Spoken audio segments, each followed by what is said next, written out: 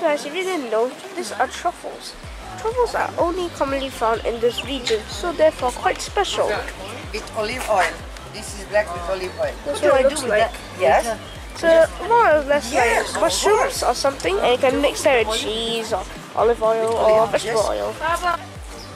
Alright guys, we'll be eating lunch right here. Alrighty guys, so this is the inside and we shall sit here. Alright guys, so this is our food. First here we got some mushroom pizza, one huge slice. Here we got a nice big juicy burger. Yum yum. Alrighty guys, this is the vivarium or whatever. And this is the entrance to the vivarium. I don't know what's inside, so let's go check it out. Alright guys, so now we're just walking through. Welcome to the mysterious subterranean world. And over here you're gonna see all of these weird and look at all the layers of gravel and clay, guys. So crazy. Yeah.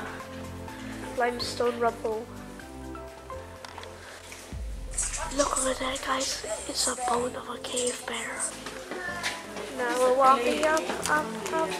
Let's go up. Alright guys, so this is an actual cave, so let's walk on through.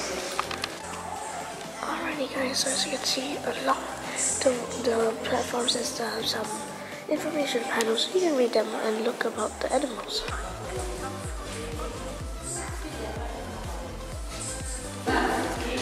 This panel is about how these animals have adapted to this subterranean world. For instance, since there's no light, most of these creatures don't actually have eyes. More or less, some of them have feelers and a lot of ears to check for predators and other things like that. And they also lose pigmentation and become much smaller. So this thermometer here is quite special. It has been at the same temperature ever since it was placed here, which is, let me see, 10 Celsius. And that's the way it has been since 1931. Alright guys, so right now we're in the dark bit of this cave, and this is where you can see the insects and animals that live here, inside these little aquariums. Look guys, it's one of those ohms. Whoa, they look pretty cool.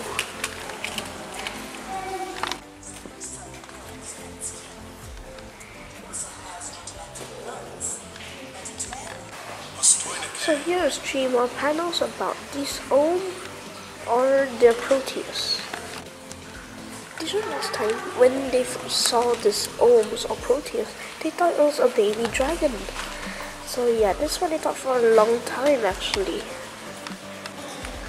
Look this guys, this is called the black ohm. It was discovered in Southeast Slovenia only 3 decades ago. And it has eyes, and it actually has color. It's a subspecies, look at them. It's so similar. Alright guys, so this is interesting. Apparently, the first owner signature on these cave walls, also known as the Forbidden Gate Cave Graffiti. I know how all over the world people were just like, oh, John was here, Adam was here, or whatever. Well, look, this is the oldest signature here, and it's even commemorated on the €2 coin. Yeah, but there's actually a lot more here. But we can't see because my camera is literally the worst in this light. So, okay guys, so this here is a cave cricket. A cave cricket over there. Ooh. Oh guys, so this here is a gudgeon. It's actually blind, so it can't see. But however, it can actually sense touch or vibration. Come here. See, it's following where I'm tapping. See, like it hears because it thinks that's a predator, but it doesn't know because he's blind. Guys, look, it's a slender-necked beetle. It's the first cave-dwelling animal they've ever found. They actually extracted it from the caves, but they killed it on accident. And they actually wanted to offer 200 grams of silver for whoever can find a new one. In the meantime, they actually found a lot more species, but they only found the next one in 16 years. Oh my god guys, it's a cave centipede. These are actually poisonous. But wow, there's so many legs. Alrighty guys, look over there. Some cave shrimp. Oh wow. Just like the woodlouse, they are actually transparent so you can see their internal organs. Ooh. Look, there's another one of those cave shrimp, except it's moving. Guys, look, it's a little cave shrimp. It's another one. Except this one is moving and eating microorganisms from the rocks. For several months. Okay guys, look over here. These are cave amphipods. They are actually moving sideways. They don't like the drifting. They swim too, you know. Yeah, I know. They actually do swim. There's a lot in here. Why do they walk sideways? Odd. Oh yeah, so this here is another amphipod, so it's another one that goes sideways. Except this one is blind, so it's generally eaten by most of the cave animals. Okay guys, so that thing over there that is in the middle of the screen is a spineless, yeah, it's Sparrowmatic. okay. Sparrowmatic. Alright. As you can see, if you look around, you can actually see its little tracks all around the sand. You got baby here, huh? See? Like a speeding truck. Highway. That's the baby.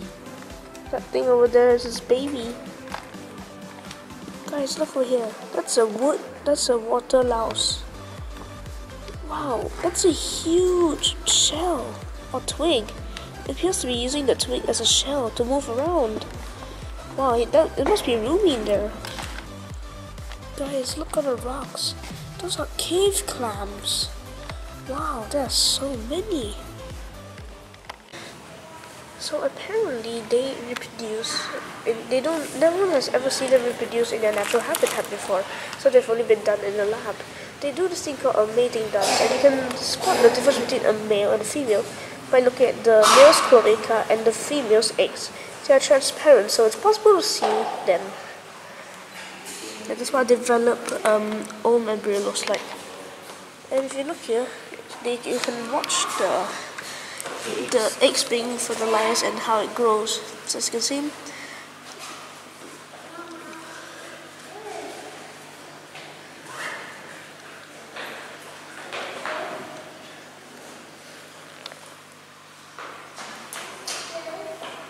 it's starting to grow up.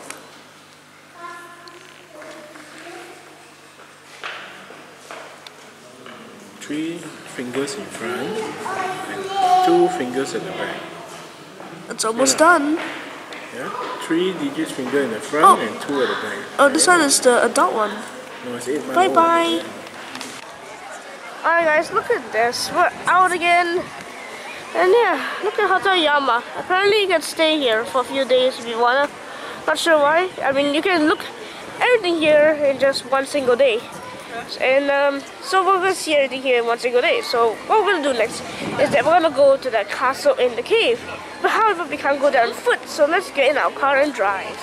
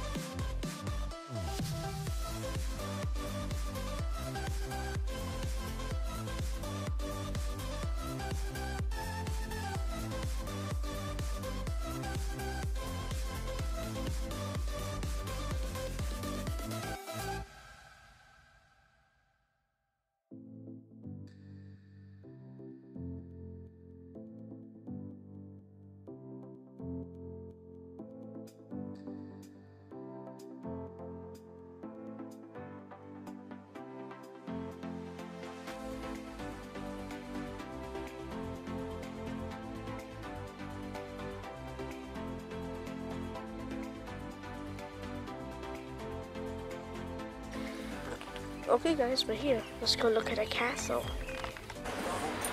Okay guys, Predjama Grad. Let's go look. There it is guys, Predjama Grad. Isn't it just beautiful? Predjama Grad. The world's largest castle in a cave. Alright guys, so right now we're just walking up to the castle. It's a very short walk from the parking lot, so yeah. Just gonna go along there and we'll be there in about a minute or two. Alright guys, so we're almost there. Let's enter the castle. Alright guys, over the drawbridge as you can see there's a very big boat. It's actually quite small, but the only way out is that way. Alright guys, there's the entrance. Let's enter the castle.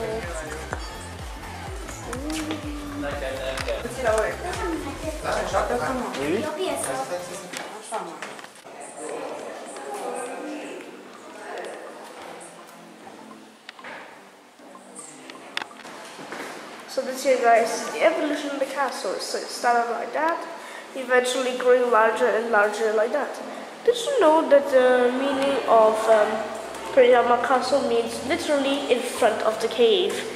So yeah, it's in front of the cave as shown here.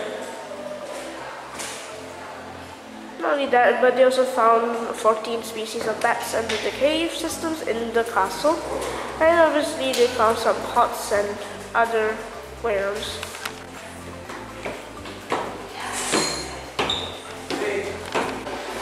Okay guys, over here they got the emblem of the castle on some stone and some busts of some famous people. And here they got the emblem of the castle on bronze, some furniture over here, and a painting of the dude who owned this castle. He looks badass, with a sword and 2 huge wolves. Alrighty guys, so right now, this is the place where they defended the doorway of the castle. Let's look at the ways. One of the defenses is an arrow slit or an arrow hole. You can see they can just shoot out of it. The second way is to pour oil onto the drawbridge. So let's just say that the enemy is down here at the drawbridge. We could just take a boiling hot bucket of hot oil or water or something and pour it on their heads, and then their faces are burned. See? Alrighty guys, so this here is where the king sat. So this is the toilet. Then this is the window where they throw their fecal matter out of the window. Okay guys, so obviously in the castle there has to be a lawyer. So yeah, if they lose trial, they will be thrown down this chasm, 6-meter chasm, and to their deaths. They'll be dropped down here into the torture chamber, and this is where they'll be tortured for life. Okay guys, it's at this point where we see the natural rock wall, of which this castle was built on. Alrighty guys, so this hole on the wall is where the servants used to get around the castle. Then this over here is dining room B, the second dining room of the castle. And let me show you what's in there.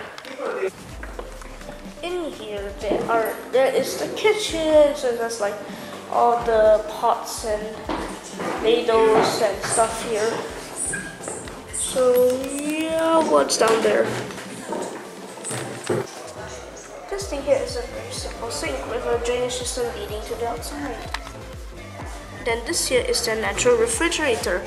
You see, in the cave during summer, the temperature here is usually very cold, so they keep all their food in here. Alright guys, so if you look up there, there's actually no need for a roof. The cave itself is the roof. Wow!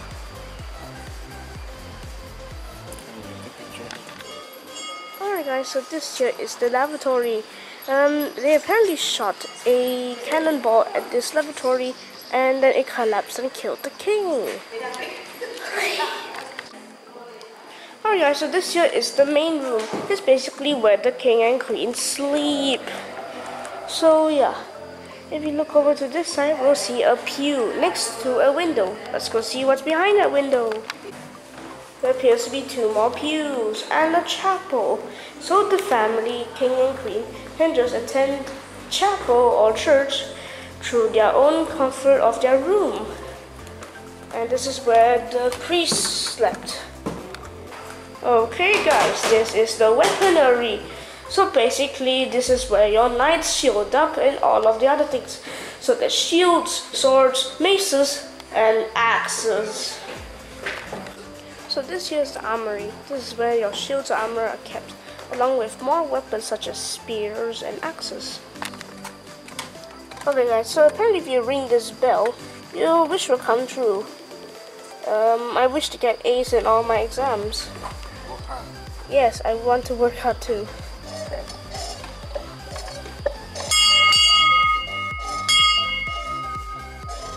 Cool. Looky here guys, this is the observatory. The best view in the entire castle. Woo. And there's also a cannon here. Wow, let's go up there. Oh, up here is the cave castle. Alrighty guys, so this here is the Knight's Hall. As you can see, this is where the knights used to rest. That hole over there was to keep hunting dogs. And this thing over here, these curtains, well, they're here to reduce the temperature or increase, I'm not sure. But behind that curtain, there's a small door where it keeps all the family's precious valuables such as documents and things.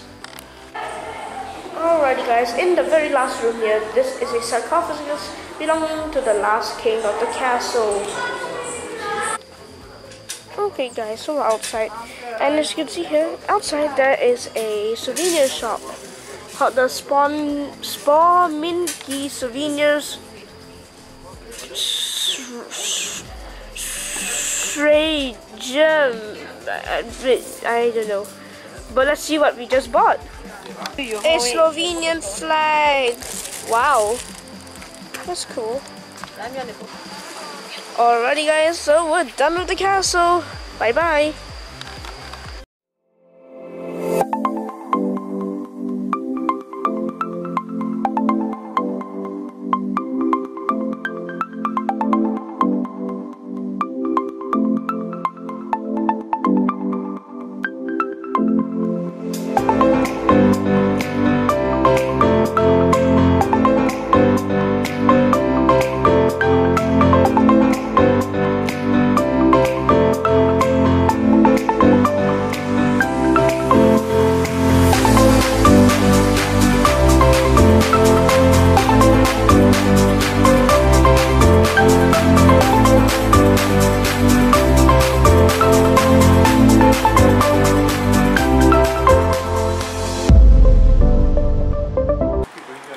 Okay guys, so right now we're off the car, we're back in Ljubljana, so let's go for dinner.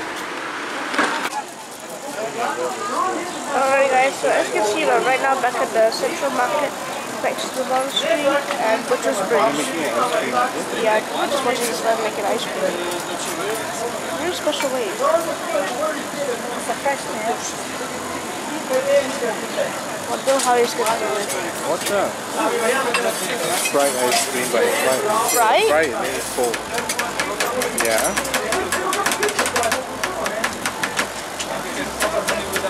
Yo. Nhớ gì nữa nè. Nói xin bên mấy ice cream này đâu vậy? Oh, I haven't. Oh, wow.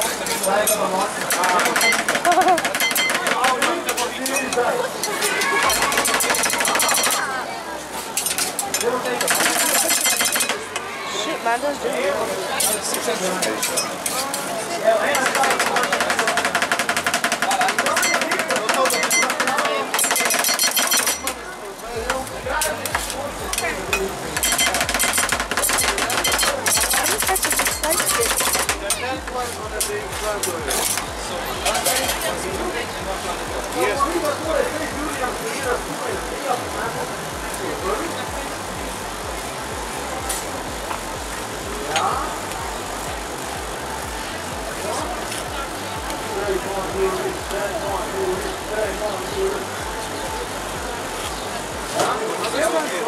Just picking up all the strawberries. And it's quite almost done.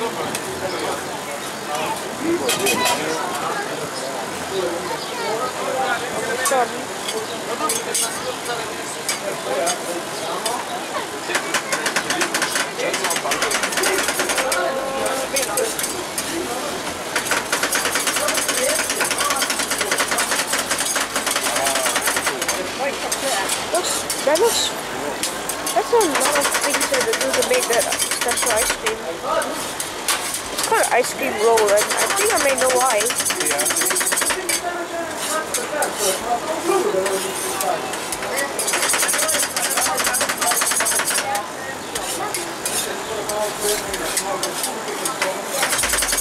Wow.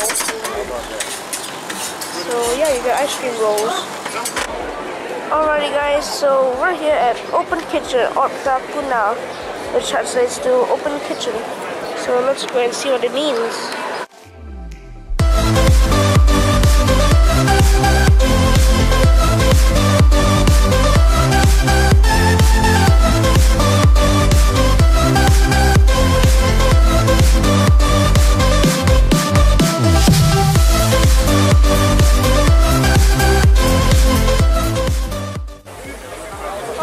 So this here is open market. Basically all you have to do is grab some nice food and sit on the staircase or the chair provided and enjoy your food with your friends and family. Alrighty guys, so this here is one of the places that they have prepared for the people to sit and eat. And I'm sitting right here. Luckily there's one place left.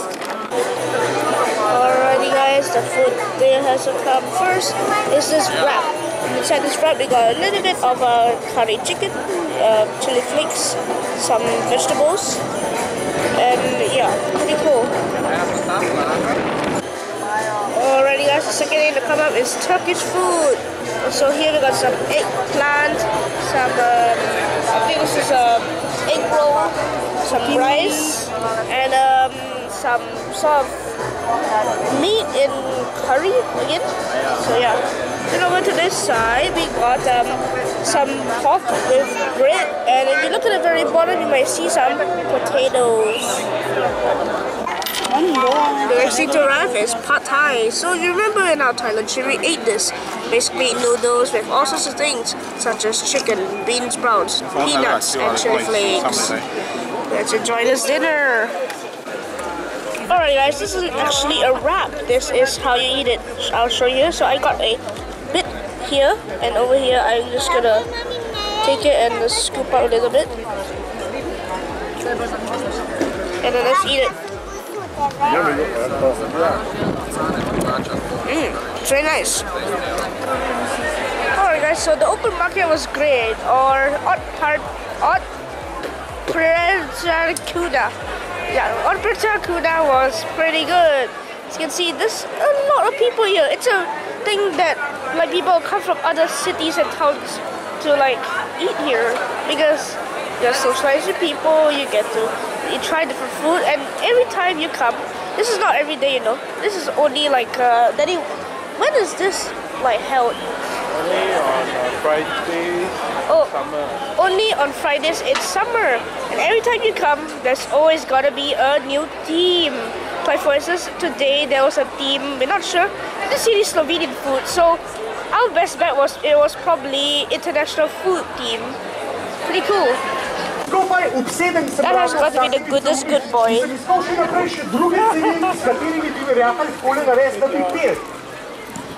what a good boy. If you guys are wondering how this translates into Ljubljana, this is actually how you pronounce it. Ljubljana. Yay. Okay guys, so right now we're on the opposite side of the bridge. So right now I want to go to the opposite side using the Dragon Bridge to get back to our car. Okay guys, so this is the Dragon Bridge. Let's go across. Okay guys, so we're back home, and now I guess there's nothing else to do, so let's just end the video, right? Well, today was quite nice. Today's will be our final, actually technically will be our final day in Slovenia, but yeah, I hope to see you guys in the next episode tomorrow. Well, we'll be going back to Croatia to cross over to Bosnia. Bye bye.